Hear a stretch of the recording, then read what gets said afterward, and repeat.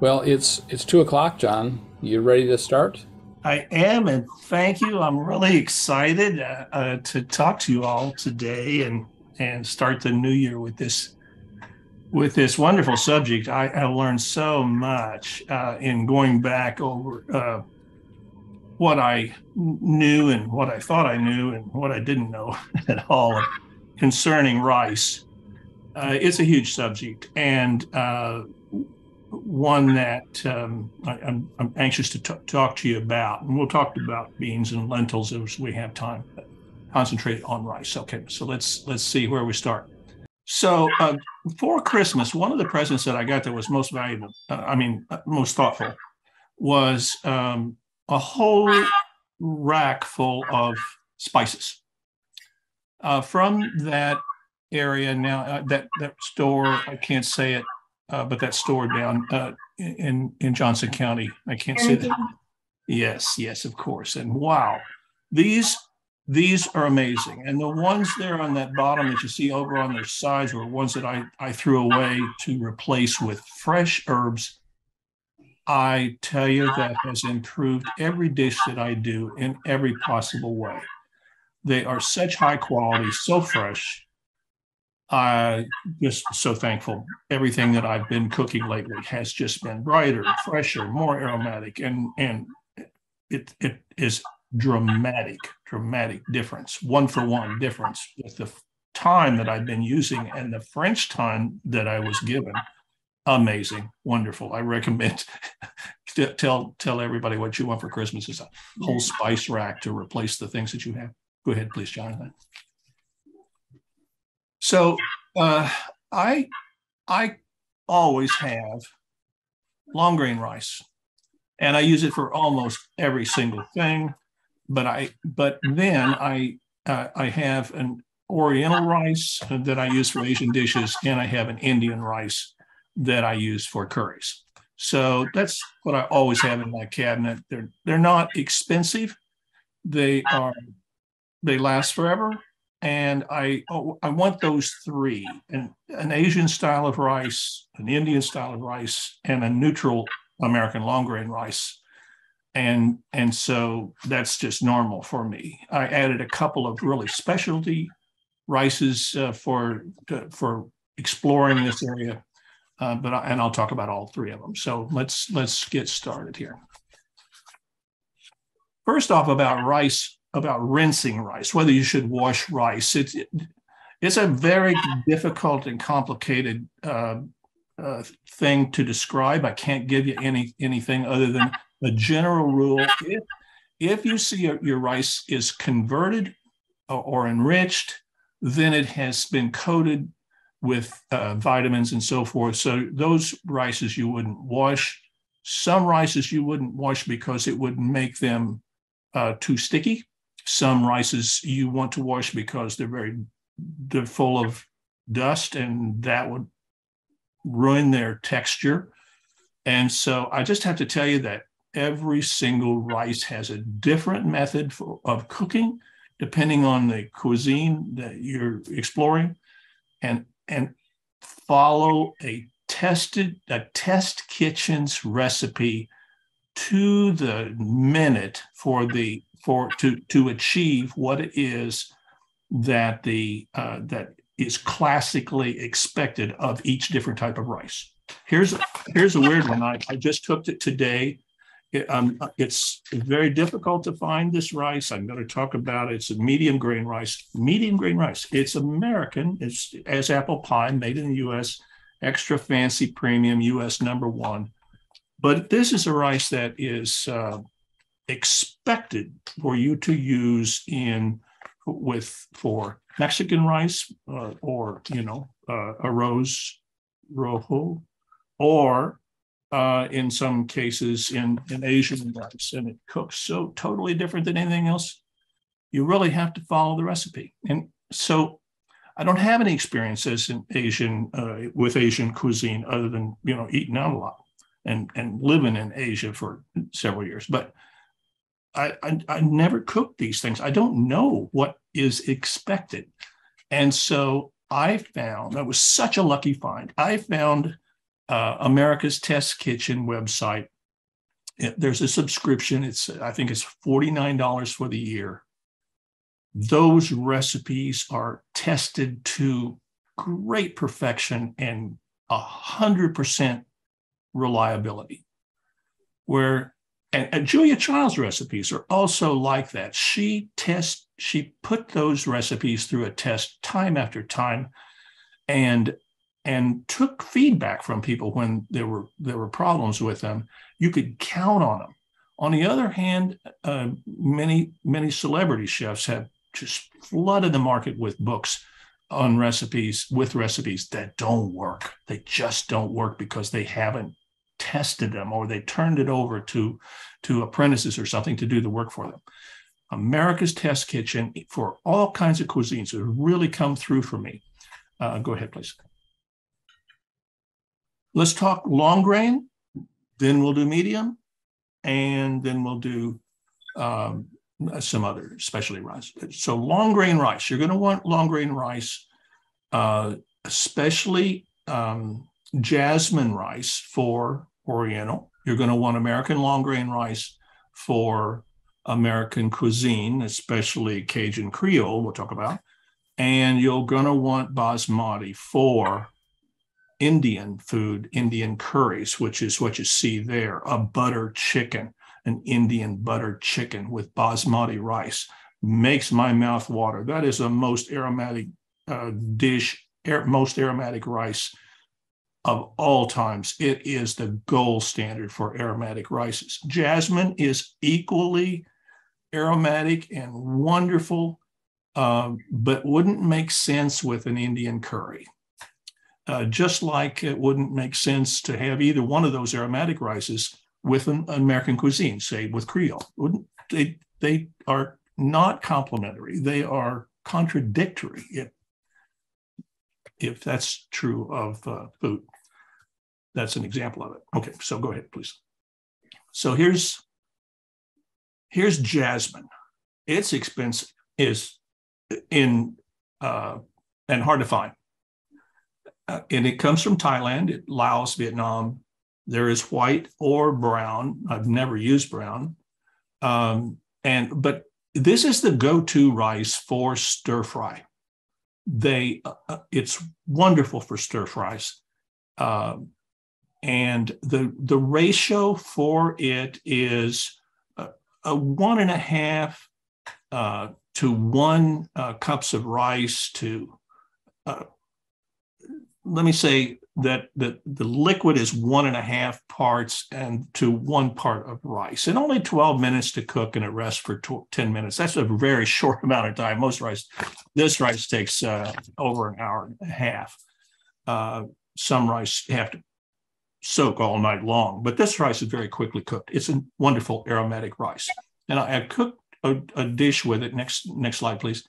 I cooked a Vietnamese side rice dish that is fabulous. I have a packet of recipes for all of these that I've done. This is a pilaf method where you put the rice in a pan with oil and with seasonings and brown the rice. Then you add the liquid that it's going to braise in and cover it and steam it for a very precise period of time, and then fluff it. And it is a wonderful, wonderful side dish for Asian dishes that you would find in any Vietnamese or Laotian restaurant in the world. That's a great dish. You'll love that with common ingredients, nothing special. Go ahead, please. So that's our long grain rice from Asia. Here is the most wonderful stir fry, Thai style stir fry that I've ever done before, and just learned how to do this. The Asian chefs that I have been in contact with insist on jasmine and cold leftover. They want rice that they cooked yesterday and they cool it, and it's aired and cooled, and that's what they want for the classic stir fries in a very hot wok. And this particular dish is easy to do on your cooktop at home for two. And with a Teflon pan on a high heat, you can achieve what the restaurant chefs do on those giant, intensely hot woks. This recipe is wonderful, just wonderful. You have to watch the amount of spices that the Thai chefs would put in it. I went way back in my recipe that you'll get. You'll see I've tamed the spiciness of it. Thai food is the hottest cuisine I know of. It really can be too hot. Let's go ahead. So here it is. It's a stir fry, and you batch things. You do the chicken stir fried. You cook the egg, set it on top set it aside with the chicken. You cook the onions, set them aside, and batch all these things. This is a dish that's flavored with curry, lime, sesame oil, and the spices that I used in here, I believe, was not jalapeno, but serrano. So there you go. That's how to do a stir fry without that doesn't burn, doesn't stick, doesn't need 800 degrees and gas. It does beautifully in a Teflon pan. And this is one of those recipes that I got from America's Test Kitchen. That's just masterful, just fabulous. You see in that left slide, the rice has been cooked and fluffed and cooled overnight. And it lasts 3 days or 4. You can do many other dishes with it. It's a great rice to have ahead of time. And we don't think about doing that, but stir fry is perfect use of leftover rice. Okay, go ahead. And that's jasmine. Now this is confusing. Mahatma, the name Mahatma gives you the idea that this is an Indian style of rice like basmati. Not the case at all. It's probably grown in Missouri or Arkansas or Texas, big rice producing states. It is as American as it can be. It's even called extra long grain. It has white rice. It's been milled. There are no preservatives to it. It has been enriched with vitamins to replace the vitamins that were lost in the milling process. Don't wash American long grain rice. Do not wash it. The cooking method is 2 parts of liquid to 1 part of rice. You low simmer it, covered for 20 minutes, let it rest 10 minutes, and it's perfect. Fluff it, it's perfect. And you would use this rice for dishes where you don't want a pronounced aroma or flavor. This tastes nicely, but it has no aromatics associated with it. It's just neutral. It's going to pick up the flavor from whatever you're cooking it in or with. Okay, go ahead. So long grain rice, American. And here are 3 dishes. We've got jambalaya on the left. We've got an etouffee on the top right. We've got a gumbo on the bottom right. I made all 3 of these for my family. And that was the 2nd or 3rd Christmas event we had, was all of these things. Here we are on the doorstep of Shrove Tuesday, or soon.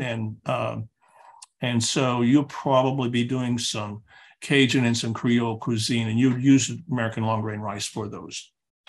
And that jambalaya is fabulous. Let's look at the next slide. I think I've got some details on that. Oh, no, I didn't. I do have the jambalaya in that recipe packet. It uses some really specific ingredients to make it have that authentic Cajun flavor and aroma. Now, basmati is just the most prized rice in the world.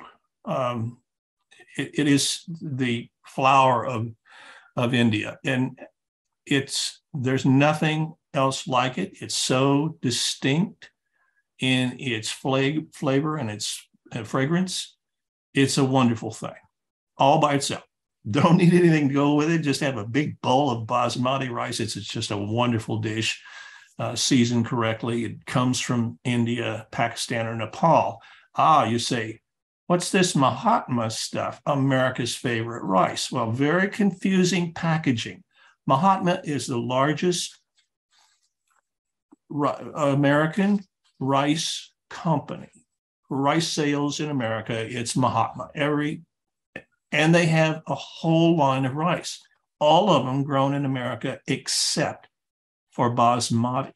And that is legitimate, 100% Indian grown, the highest quality. So don't let the packaging fool you, America's favorite rice. This is not. There are American basmati style rices. They have names like Texmati and all that stuff. But if you see basmati on a package of rice in the store, it must be from India, Pakistan, Nepal.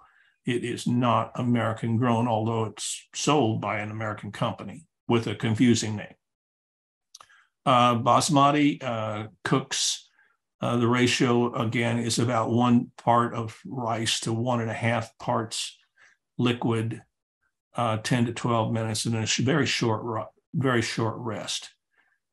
If a dish is an Indian style of curry, don't accept anything else. I mean, in a pinch, of course, you're going to use long grain rice, but don't put a jasmine or an Oriental style of rice with Indian curry.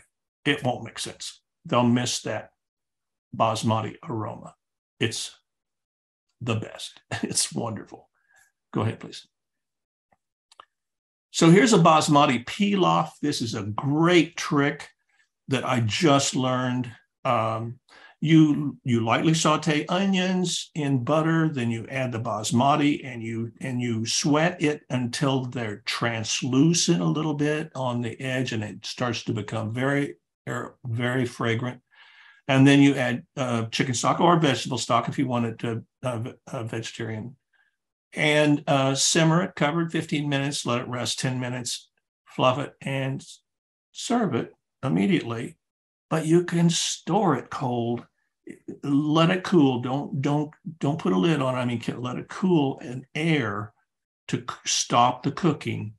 And then you can store it for 3 or 4 days and just bring it out for every lunch you have, every dinner. I mean, to have this wonderfully flavorful basmati pilaf right there, quickly heated, it is a gold mine of a find to really make your quickly prepared lunches and dinners ahead of time. Oh, this is great. Love that trick. And this was America's Test Kitchen's trick with basmati that I learned. Okay, please, next one. Here's a basmati pilaf that's vegetarian, very, very boldly flavored. There is, my family considers the very best restaurant in Kansas City to not be in Kansas City at all, but in Liberty. And it is an Indian restaurant called Seva, S-E-V-A. It is worth the trip for you Johnson Countyans. It's worth the trip to way over into Clay County and Liberty to have an Indian meal at Seva. It is especially good, and it's one of the best rated restaurants in on the restaurant rating system. I mean, it's a fabulous experience to go over there, and their basmati pilaf is very much like this, flavored with cinnamon and cloves and cardamom pods. Oh, those are so wonderful. And so this is one of those dishes where honestly, it's over the top aromatic, exaggerated seasonings with cardamom and cloves and stuff. It's exotic and delicious. So let's go on. Now, those are the long grain rices, and the three that I wanted to talk about: one from Asia, one from America, and one from India. Now let's talk about medium grain rice, and that's what this is right here. Again, this is an American rice. This medium grain rice. It's difficult to find. Now you'll find it in the Asian restaurant, the Asian stores, almost exclusively. And you'll want this medium grain rice for several dishes that I'll talk about and that I've given you the recipes for. The texture is different once it's cooked. You will be surprised. It is it's a fat little grain of rice, and it takes a long time to cook it. And it's a little bit sticky as opposed to long grain rice. And it's tasty, not aromatic. It's the texture that you're going to love. The first time you have it, you're going to say, I really haven't ever experienced that before. It's a different experience. Now, you would use this medium grain rice for a risotto, for paella, for a Mexican rice, and I'm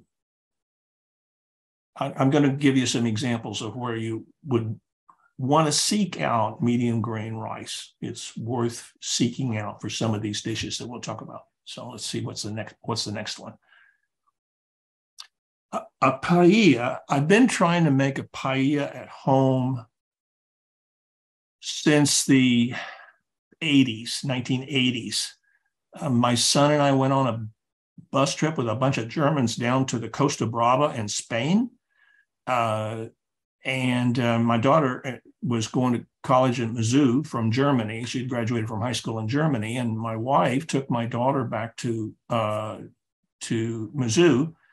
And there my son and I were. He was about 12 at the time. And so we thought we'd go down and snorkel in the Mediterranean Sea. And we did. And it was a trip of a lifetime. We were a little bit surprised that the beaches in the Costa Brava are topless. And so that was awkward.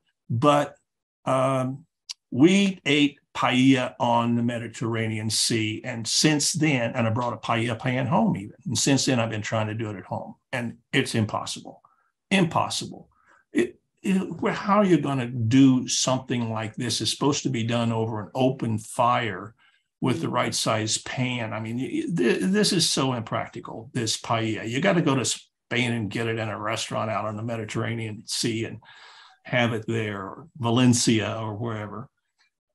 But America's Test Kitchen broke the code and showed me how to do a paella in my own kitchen. I'm going to show you too. And wow, what a great dish it is. The Spaniards would tell you, well, this is a controversial dish in Spain because it's not thought to be high cuisine in Seville, or it's a peasant kind of dish and regional. And it's as different in day and night from one end of the country as it is the other. Usually has some seafood, meat, and poultry, all three. Usually done with an arborio, a medium grain rice, and always has saffron, paprika, and Spanish. Let me emphasize Spanish chorizo. Felix Sturmer had one year with the culinary team. He had a Spanish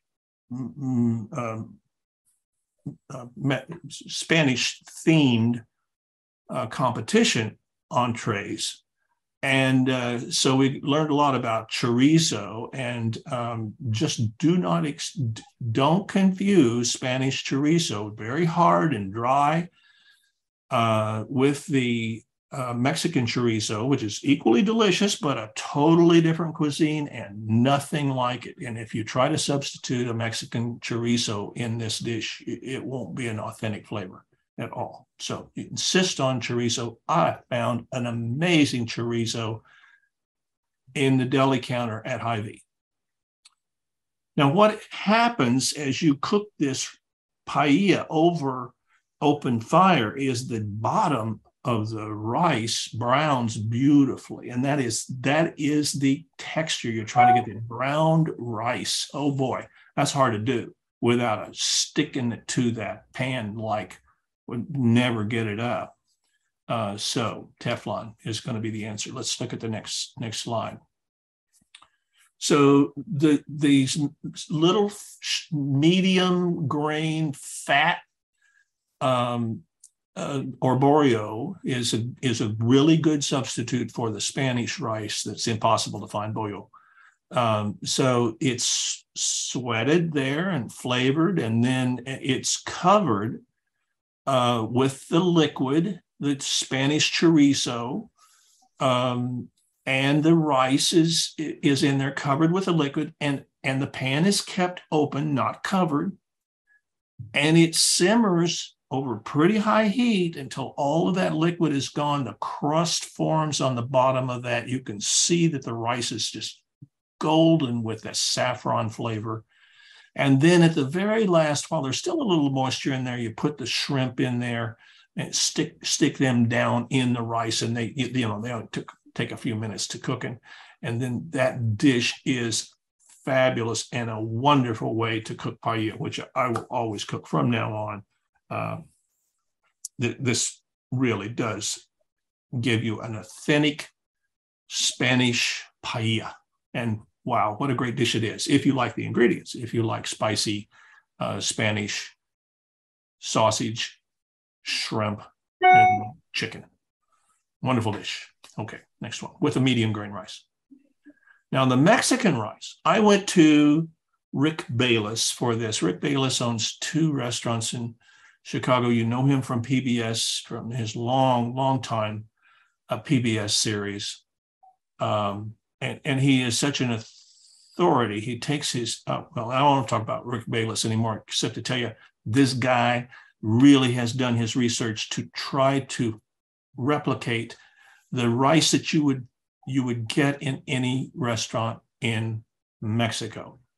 And I'm so emphatic about calling this by its real name, arroz a la mexicana, or arroz roja, not Spanish rice. There isn't any rice like this in Spain. It's a classic red tomato rice. Basically, you make a salsa, and you add a lot of cilantro and jalapenos and cook that to perfection. This recipe I got from Rick Bayless. After a lot of false starts, I found a Mexican rice that I really do love and I'm really proud of. So I'm giving you this recipe. Salsa the ratio of salsa to chicken broth is 50-50. And and here's how we do the salsa. I think on the next slide, how we make the salsa. Get a cast iron pan, and you just brown the heck out of the garlic, the unpeeled garlic cloves. They'll go soft and aromatic in about 15 minutes. The jalapeno, just burn the heck out of that thing. Put the tomatoes with their skin on under the broiler and turn them black. And turn them over and turn them black. Those are Roma tomatoes, by the way, so you don't have to wait for the fresh tomatoes. Romas do wonderful. Chop the cilantro. The onions are not going to go in the salsa. It's going to be just the peppers, the cilantro, and the tomatoes. And I used my immersion blender or stick blender and that little cup that comes with it, and pulse that salsa to where it still has some texture.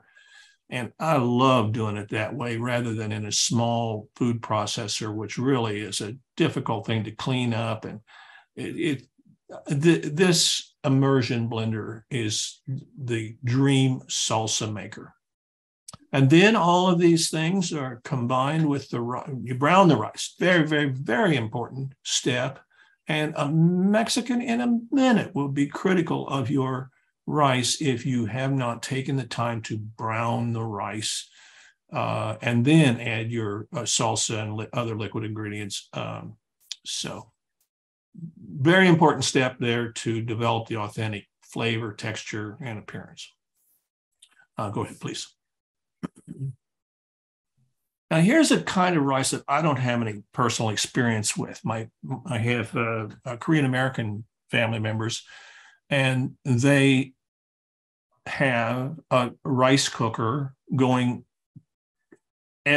all day, every day, I think, that continuously, nonstop. And they eat a sticky rice. It's called glutinous. And notice the spelling. It is often confused with all of the gluten-free products that there are out there. But this is a very, very sticky rice and called glutinous rice. And it's the dish throughout Asia, every country. Most people eat this every day. This is the staple rice. And you see it done in a steamer. They soak it overnight and then line a bamboo steamer with parchment paper and then steam that. And it's not, I don't have any experience with it because it's not an ingredient in dishes that I cook. It's just like having a loaf of Wonder Bread on the shelf. Every Asian would turn to this as its staple, but it's not aromatic, it's not flavorful, it's just their staple. Well, I don't know how to describe it any more than that. I don't use it. It's too sticky for me. Okay, go ahead. I mean, really, it'll stand a spoon up. Okay, here's wild rice, and I'm sorry. I think one of you had mentioned this to me. I don't remember who it was, but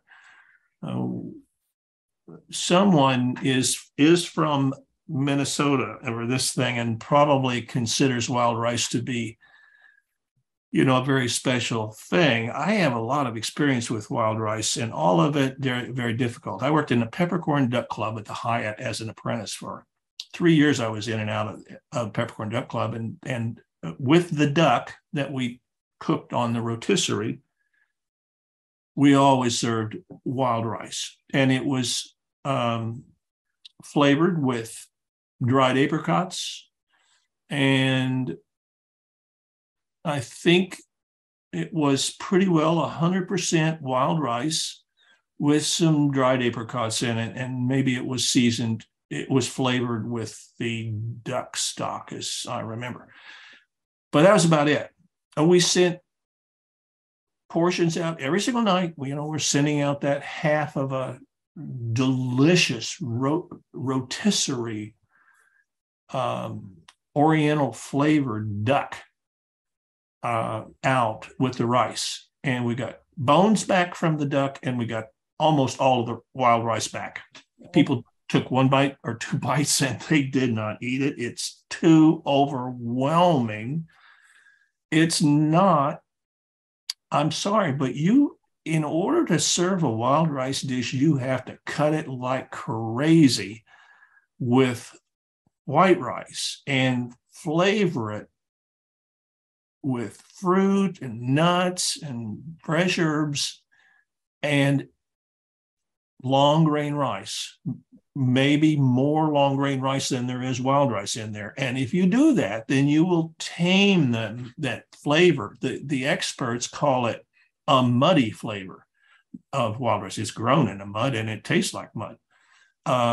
If you if you do this well, this mixture of dried fruit and nuts and long grain rice, you'll have a very nice dish to serve with game, broiled meats, and those kinds of things. Very strong, very strongly flavored, very pretty dish. This recipe works for wild rice. If you go straight wild rice, you will find it's not a popular dish. Your guests will not enjoy it. So it really takes a lot of taming to make that stuff grown in the mud taste good. Go ahead. I hope that oh, by the way, it is not the preferred rice is not wild rice. It's not grown and picked by the Indians, by the Native Americans at all.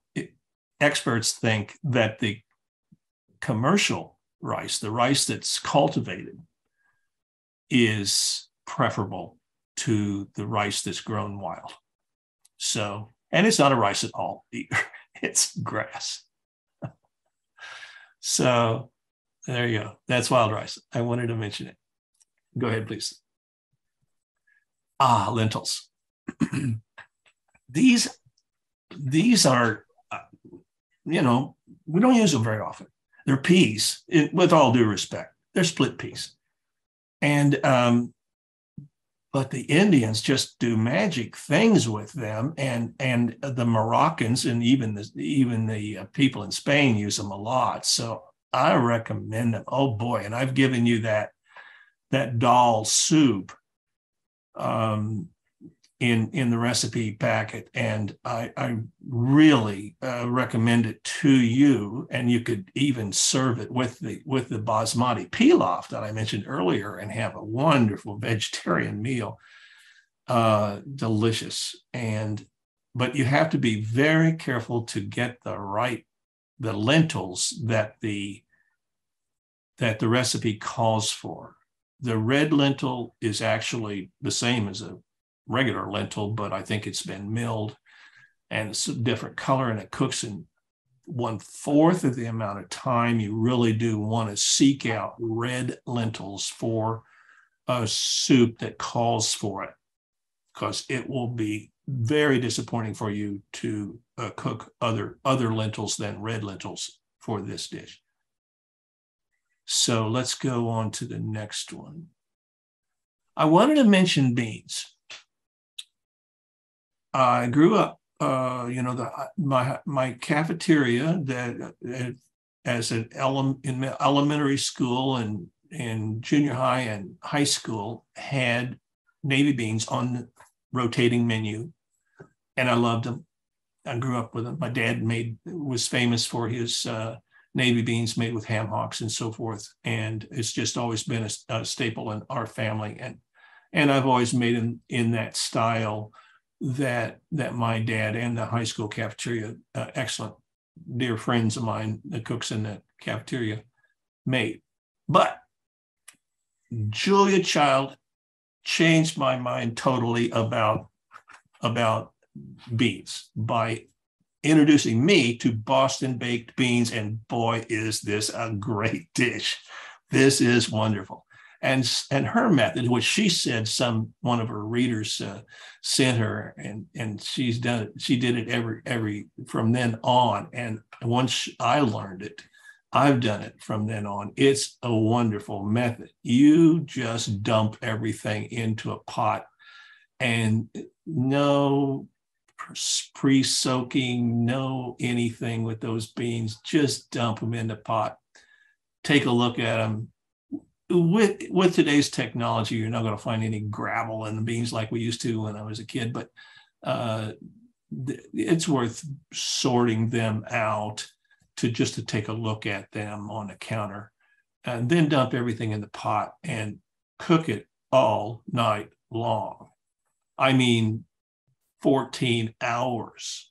And the ingredients in there caramelize. You don't see that in regular navy beans. You don't see any caramelization, any browning of the beans. But with this long, slow cooking, it the longer you cook them, the better they get with that caramelization. The sugar in there browns. Wonderful dish. So aromatic. And so let's look at the next one. I think I talk about it more. It does not use a ham hock. And I love ham hocks for that old style of navy beans. And I'll show you a recipe for them later. But you don't want, I mean, a ham hock, there are good brands of it and bad brands of it. Those little dry things that are shrink wrapped in the store don't have any meat on them. I don't know. The flavor is like liquid smoke to me. It's not a delicious thing. I remember ham hocks, fresh ham hocks. It sounds like an oxymoron, but they were smoky, lots of meat, and delicious. And the ones that we see shrink wrapped in the grocery store don't lend themselves to a long, slow cook. And there's hardly any meat on them at all, mostly bone. So I went to Frick's ham steak, and right at the end of Julia's Boston baked beans, I add a little bit of Frick's smoked ham. That's really been a nice addition. The other ingredients that are unique to Boston baked beans is dark molasses, Dijon mustard of all things, thyme, dried thyme, fresh ginger just adds a wonderful, wonderful aromatic and very flavorful thing. The garlic, of course, and my addition of Frick's. These beans are a wonderful meal. And Julia suggests that you eat it with some dark bread that I never make, and it's a Boston tradition, and I don't do that. I think cornbread is perfect with this dish. Boston baked beans, okay. And the next one, please. Next slide. Okay, so here is the bean dish that I grew up with, and it is served in at the Capitol every day. It has been on the menu for a long, long time. It does require a ham hock, sautéed onions. Navy beans are not maybe what you think. Navy beans are small beans, not the great big northerns, smaller beans. And this is a very, very nice dish. If you get some browning on the onions, if you have a good ham hock, a nice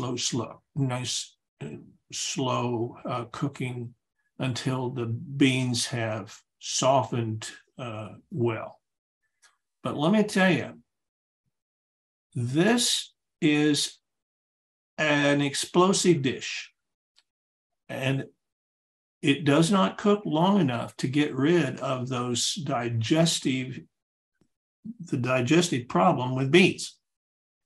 But Julia's recipe, if you cook those beans overnight, all night long, you can serve them with confidence and not have any ill effects from them. A short cook, a bean that's not blanched, like boiled and then allowed to sit and that water thrown off and then cooked, is going to not digest well. So the longer cooking method really will make this dish more palatable. Okay, let's go on. Now, refried beans. This is, I went back to Rick Bayless for this. I read a lot about refried beans. I love them. But Mexican cooks don't boil beans and make, they buy beans. Mexican restaurants, they buy refried beans. And that is a wonderful, wonderful and vegetarian brand. Those are delicious. No preparation needed. Now you can add some sour cream, and certainly if you put good cheese on them, that enhances them. But that is look for that brand of refried beans and serve them with pride when you're having a Mexican meal of authentic Mexican rice, and refried beans with a good cheese. That is a really, really a nice dish. Highly recommend that brand and for all of your Mexican meals. Very, very good. Okay, let's see what I got next here. Here's a trick I learned over the holidays. Again, my son's a chef, as you know, with 30 years of experience, and every time I cook around him, he teaches me something I didn't know. I love it. We had leftover mashed potatoes from one of those 2 or 3 Christmas dinners that we had. And he quickly grabbed up the leftover mashed potatoes and rolled them into a loaf tightly with 2 or 3 layers of plastic wrap on them and put it in the refrigerator. And he said, tomorrow, just slice it and saute them in a little butter. And there are our potato pancakes, so easily done. You know how difficult it is to make potato pancakes, and forming them. It's the wrong texture. They fall apart. They don't turn well. They don't brown well. I mean, they're still good, but here was a trick that was just an aha moment for me, and I love it. And now I can't wait to have leftover mashed potatoes to make potato pancakes with the next day. I wanted to share it with you, which had nothing to do with beans and lentils. Okay, let's go. Let's see what I got next. So all of these things, all these dishes that I cooked, I tried to cook every single thing recently, that even though I've been cooking some of these things for 40 years, I look at them differently now that I have better cookware, I have a better cooktop. I am able to get better ingredients in some cases. So I wanted to look at all of my old standby recipes anew. And also, I used to cook for a whole lot more, much bigger. Now I'm cooking just for the 2 of us. And almost everything I cook is 4 portions, and we have it for the next day's lunch. But anyway, all these things that I've been cooking, I lend themselves to beer. Curry, what's better with curry than beer? What's better than Indian spice dishes? What's better than Cajun food with beer? It's wonderful. And I found a Spanish beer, of all things, was another Christmas present. That beer is golden, it's delicious, and it's from, of all places, Spain, and of all things, it's gluten-free or reduced gluten. And a delicious and wonderful beer. And then along came another brand, Omission, which is American. And they have wonderful, again, gluten-reduced beer. Now, if you aren't on a gluten-free diet, you don't need to get these things. But if you do have someone who you want to serve, who prefers or needs a gluten-free beverage, there are great ones out there, and they're reasonably priced. It's really surprising. I spent so many years in Bavaria. My standard for beer is very high because I lived in Bavaria for almost 7 years. And I tried to drink beer from every Bavarian brewery over the 7 years. I failed in that mission. I did not achieve what I wanted to. I need to go back for another 7 years. Maybe I could get through all the beers over there. But they're for me, the world standard. And these I'm glad to see I can now, since I can't have gluten in my diet. That's not a fad thing. I mean, that's for me. This gluten is, it's, I can't do it. I mean, it's health. It's a health problem for me. So to find a wonderful beer like this, I'm so thrilled. Okay, let's see next one. I want to talk to you a little bit about knives. That set of knives down there, except for that metal handled one, that's a Japanese knife. But those ones with a black handle like this are Wusthof, a set that I got 40 years ago. So those knives have been used. I didn't use them at work, but I've been using it at home for 40 years, and they have stood the test of time. If your knives at home are dull, your first temptation is to take them to Ambrosie's or one of the other. I'm sure over in Johnson County there's a store that sells high-end knives, and they probably sharpen them for you. But what they do in those stores, especially Ambrosie's, which sharpens knives for all the kitchens in Kansas City, and most of them professional kitchens, where they go in and grab up all 40 knives out of all the drawers and take them down to the shop and grind them down, and leave 40 more. They don't, they don't, and those knives rotate all over Kansas City. But when they do their quick grinding, they grind the little bolster down on the knife, that is the little flare on the outside of the handle, and they'll grind that down and ruin the appearance. And then they will grind the knife down to where it's bowed, and we don't need that.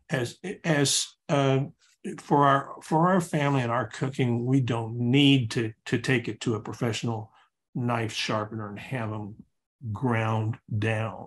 We just don't use them that much. Instead, get a wonderful sharpening steel like this. And I recommend that you get the one from your line of knives, because the steel will match. The hardness of the steel and the hardness of the sharpening steel will be a good match. And we're not going to take any edge off of there. We're not going to grind it with a sharpening steel. All we're going to do is realign the edge, and with just a couple of strokes, your knife will be right back to the degree of sharpness that you like. So just put the sharpening steel on a towel or something where it won't move, hold it steady and vertical, and then try to make some thin slices with your knife down the edge of the sharpening steel like that. 3 or 4 times, that's all you have to do. And you have realigned the edge of the knife to where it's very sharp. Is it scalpel sharp? No. But you don't want that, because that is a very fragile edge that will very quickly dull it, just that you can feel it dull. A very, very, very super, super sharp, fine edge like that won't last long at all. And you'll be back with the steel. So this is more than sharp enough. It will peel a slice of tomato skin without stabbing it or anything. It will slice a tomato skin. It will slice everything you want just very nicely. So I recommend it. This is from the same line, out of the same case as all my other knives. It's 40 years old as the hills, as my mother always said. And it's not a fancy handle. And I think this model today is $39, even though it's Wusthof. So, but they have a high-end one. If you want one that the handle matches, and for the elegance and the wow factor for people to come into your kitchen, see your knife block with really, really elegant knives. They've got those steels too, but they don't do any better than the $39 one. So I wanted to mention this. And then I got a couple more things. First off, on the top right there is that stick blender that I told you about, which I found out over the holidays. Comes apart, and you could probably put that bottom part in the dishwasher if you wanted to. I have never done that, but it comes apart and saves room in the drawer. That's pretty handy.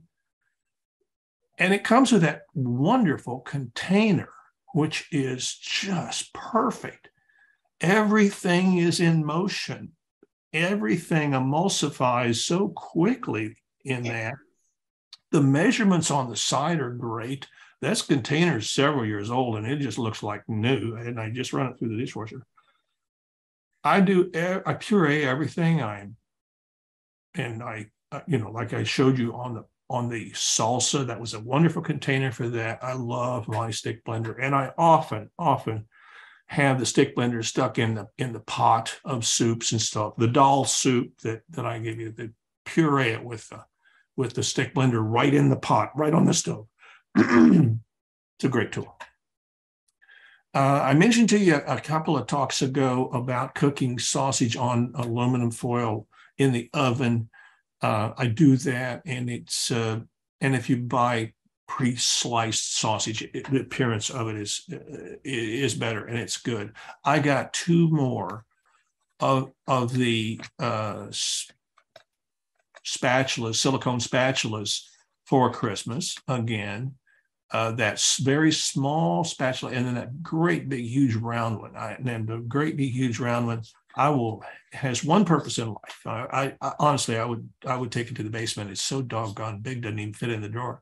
It's great for pancakes, unfortunately, or I would have probably regifted that spatula. It's so doggone big, and it's made by that same company that I told you about, whose name slips my mind, but we've talked about it before. So those are nice gifts, and really came in handy. I think I've got it one more slide. Okay, so back to the America's Test Kitchen subscription. These serious culinarians have done all of these recipes with great scientific, they have been very precise in all of their measurements and all that stuff, and the recipes achieve what would otherwise you would not achieve if you didn't follow their techniques very carefully. I have 100% confidence in everything now, since I've tried about 20 of their recipes over the last 6 weeks or 8 weeks. I love their recipes, and I don't care whether you're talking about Italian. I found a recipe in there for deep dish pizza. Deep dish pizza is 2 days of work. Very, very difficult, Chicago style, very difficult, technically difficult thing to do. They have mastered deep dish pizza. They mastered all the Italian cuisine, all the Asian cuisine that I've ever been interested in. And this is a great resource. I recommend it. I really recommend it for you. It's opened things. Rather than Googling and trying just to hit or miss online to find a recipe for something that I want to do. Now, I just absolutely, the first thing I do is go to America's Test Kitchen and see what's their take on this particular dish, like paella. That was just such a lucky find for me. So that's what I want to mention to you. It was great to be back with you again this year, start the series again, and I have to really put my thoughts together about what to do next. I've been thinking about chocolate and other desserts, the classics like madeleines and some other classic desserts. So maybe we'll do some desserts next time. Although I don't think that it has wide application now that I think about it. So any questions of me or any comments? Love to hear from you all. And we'll post the recipes, and so good to see all of you. Thank you. Thank you, Jonathan, and all. Good to see you. Happy New Year.